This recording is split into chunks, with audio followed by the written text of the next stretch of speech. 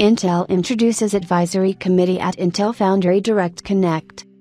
During his keynote address today at Intel Foundry Direct Connect, Intel's inaugural Foundry event, CEO Pat Gelsinger introduced 4 members of the company's Foundry Advisory Committee. The committee advises Intel on its IDM 2.0 strategy, including creation and development of a thriving systems foundry for the AI era. The advisory committee includes leaders from the semiconductor industry and academia, 2 of whom are also members of Intel's board of directors. Kai-Fu Chan, former co-CEO of Synopsys, former Microprocessor Group General Manager at NEC, Director at PDF Solutions.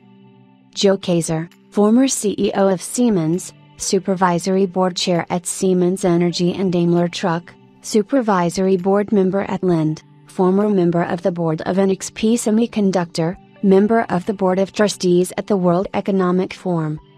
Tsu-Jae Liu, Vice Chair of the Foundry Advisory Committee, Dean of College of Engineering at the University of California, Berkeley, Intel Director, and Director at MaxLinear.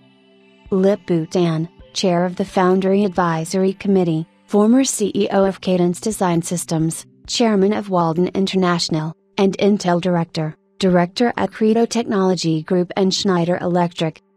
Intel is committed to delivering industry-leading foundry offerings that help propel fabless chip companies and other chip designers to success in the AI era.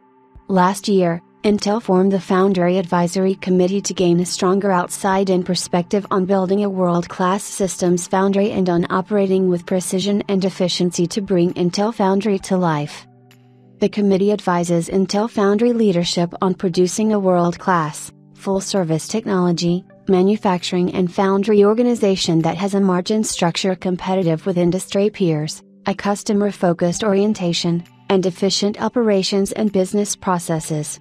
The committee helped Intel implement its new internal foundry model to ensure foundry agnosticism and drive a continuous customer-first culture across the Intel Foundry organization.